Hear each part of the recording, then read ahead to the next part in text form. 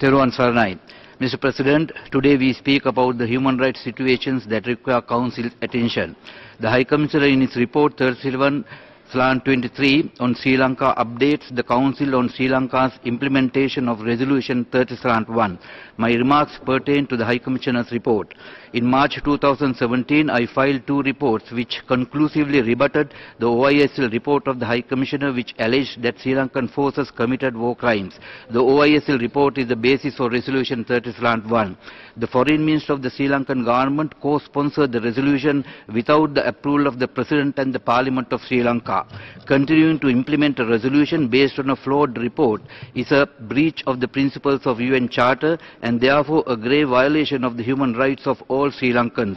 It is the people of Sri Lanka who have to ultimately suffer the consequences of ill-advised UNHRC resolutions. The Human Rights Council is not above the law. Having exhausted all my options in bringing this situation to the attention of the Council, I have filed a complaint procedure petition. Normally, the complaint procedures mechanism is used against the states, but I have adduced cogent reasons why the mechanism must cover complaints against the UNHRC or the OHCHR.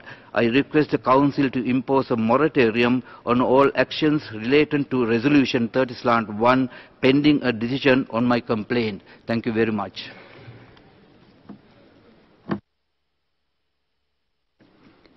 Thank you.